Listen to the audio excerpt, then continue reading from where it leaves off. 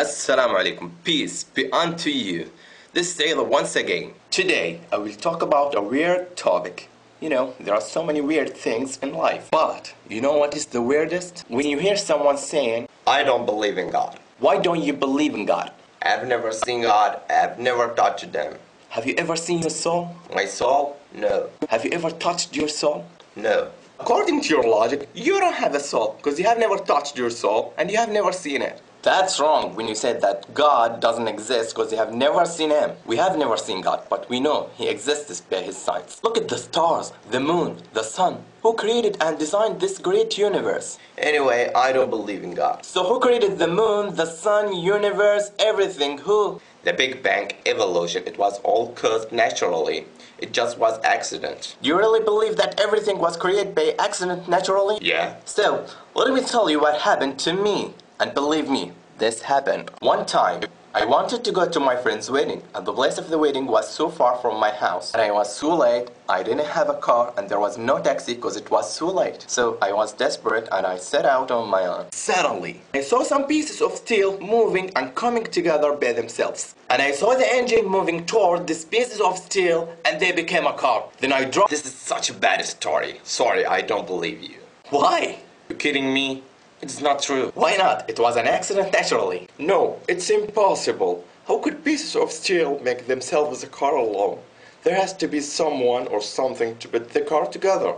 So how could the earth rotate around the sun by accident? Who created and designed this great universe? Who created us? Was it an accident? The car came together without any maker, according to your logic. This is true. So weird that you believe that there has to be a maker who made the car and you don't believe it was made by itself. But you don't believe that there's a creator who created this great universe and you believe it was made by accident. You don't think that's absurd? Is that logic? Please ask yourself and think about it. What's the hardest? The creation of the earth and universe or the creation of the car? Maybe in the future you will have the ability to make a car. But no one will ever have the ability to create. I will not say earth or moon, I will say a fly. If all of us in the world would come together to help one another to create a fly, we would never create it. You know why? Because we are only human. يا أيها الناس ضرب مثل فاستمعوا له إن الذين تدعون من دون الله لن يخلقوا ذبابا ولو اجتمعوا له وإن يسلبهم الذباب شيئا لا يستنقذوه منه ضعف الطالب والمطلوب. And you say the great universe created by accident. Please, my friend, think about it. How could the earth rotate around the sun by accident? And how can your heart beat by itself and flow blood through your body? It was just an accident? Okay, if there has to be creator for everything, then who created the God who created everything? Who created this ball? Me. Who created me? God. This stops here. If you will ask who created, this will not end. So there has to be one creator who created everything. God is the creator who was created everything. Everything is created, but God ain't created. Who created this ball? Me. Who created me?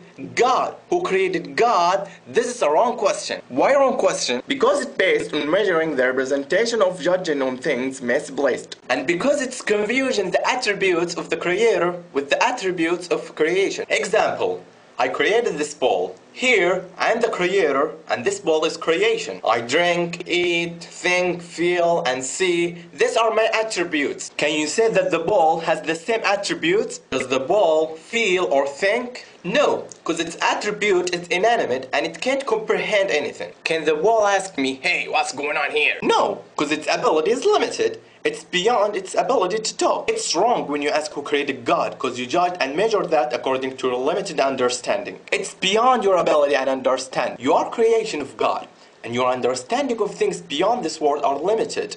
And the human mind can't grasp everything. Everything has its own attributes. When you ask who created God, it's like me saying, this ball will marry this ball, and this ball will have a child. Because here, I have confused my attributes of the attributes of ball. You understand why this question is wrong? Anyway, we know that the atheists like the scientific fact. Look at this fact. وترى الجبال تحسبها جامدة وهي تمر مر السحاب صنع الله الذي أتقن كل شيء إنه خبير بما تفعلون.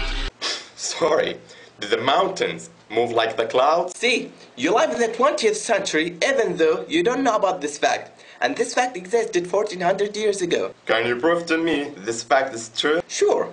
You heard about the Earth's rotation around itself? You live in the 20th century and you know that the Earth rotates. We know that the mountains are stable in the Earth.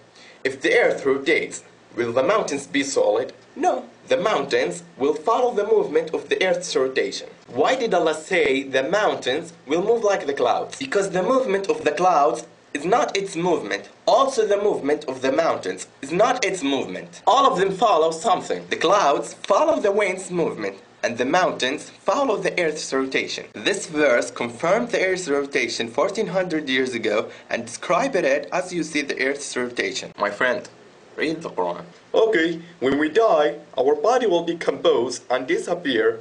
So, how come we will be alive once again according to what you believe?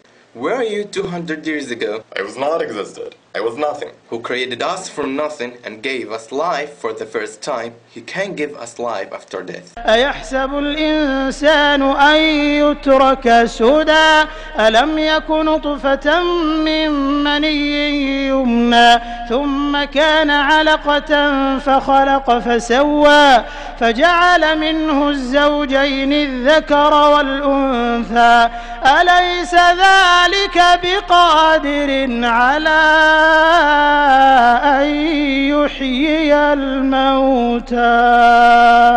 Yeah, He is able to do all things. Allah is the greatest. You want to know the concept of God in Islam? See this. قل هو الله أحد الله الصمد لم يلد ولم يولد ولم يكن له كفوا أحد. He begets not, nor was He begotten. That's what we say in God. I bear witness that there is no God but Allah, and I bear witness that Muhammad is the messenger of Allah, and I bear witness that Jesus is the slave of Allah and His messenger. Thanks for spending your time to watch this video, and I do apologize if I said anything wrong. Until next time, peace be unto you. Salam alaikum.